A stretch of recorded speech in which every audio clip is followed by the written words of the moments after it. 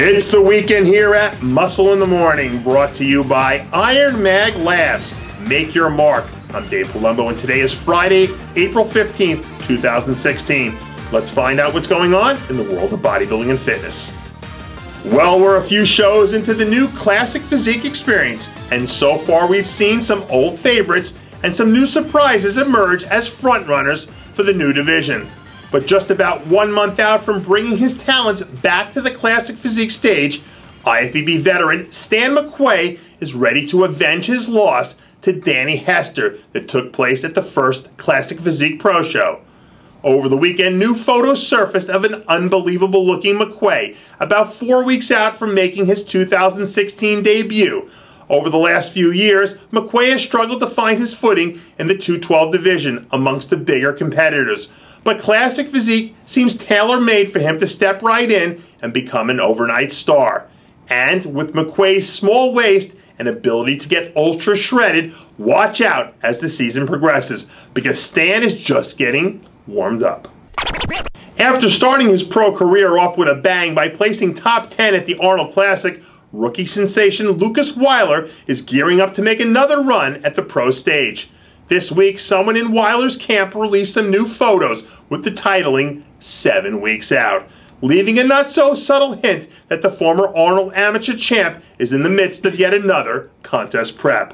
From front to back, Wyler is a big, thick athlete whose physique still needs a little bit of refinement, but overall seems to have some real promise.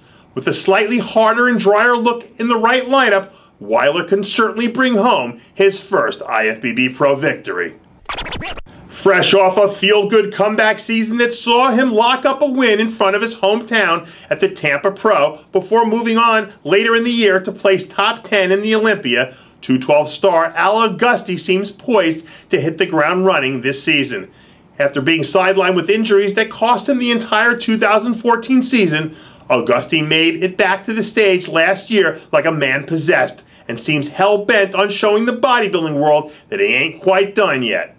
When he's in shape, Auguste is absolutely capable of hanging with just about anyone in the 212 lineup.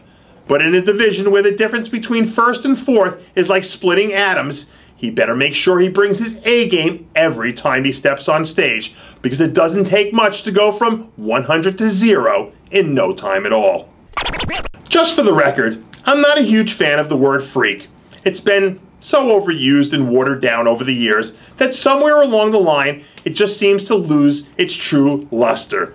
But every so often you see something come along that truly puts you at a loss for words, because it's kind of freakish.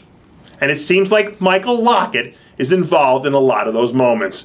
Recently, the second-year pro released some footage from a few candid posing sessions, where we get a chance to see him show off a little bit of what he's been working so hard on these last few months.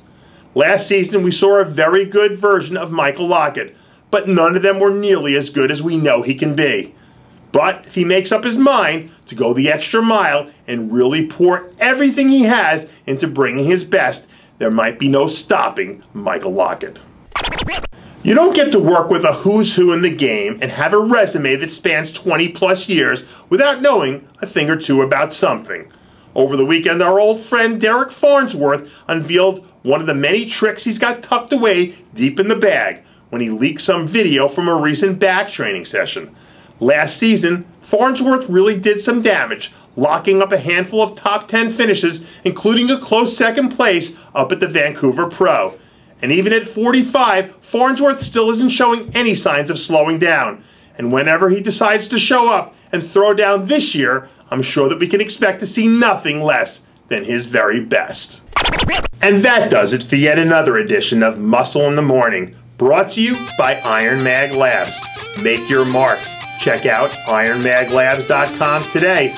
I'm Dave Palumbo, reminding you to always be true to your passions. And make sure to follow us on Facebook, Twitter, and Instagram. And have a happy April Fool's Day.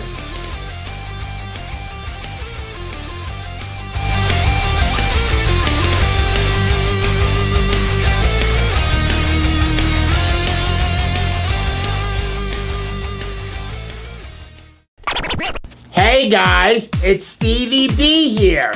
If you like what you're seeing, hit the subscribe button below and never miss another RX Muscle show, segment, or update. RX Muscle is #1. Woo!